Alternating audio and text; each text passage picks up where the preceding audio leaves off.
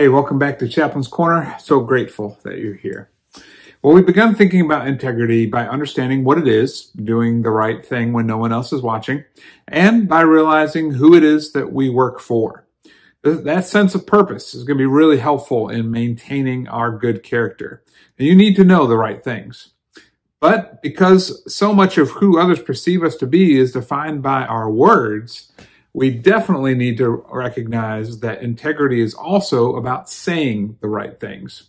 What we choose to say and not say will have a big impact on our character.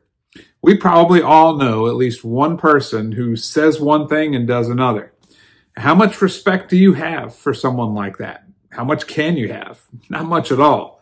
So it's important that, as General George S. Patton said, we say what we mean and mean what we say.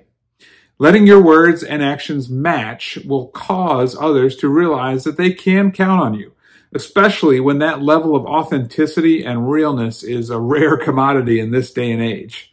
Being a person who is consistently genuine in their words will almost scream integrity to those around you. If you have to swear on a stack of Bibles every time you need someone to take you at your word, I'm afraid your integrity is already in jeopardy. Instead, be the kind of person who, even if someone doesn't agree with you, even if they don't like you, they cannot dispute the fact that you have character. I'm here if you want to talk about this or about anything else. As always, you can reach me by email or by calling me absolutely anytime. Be well.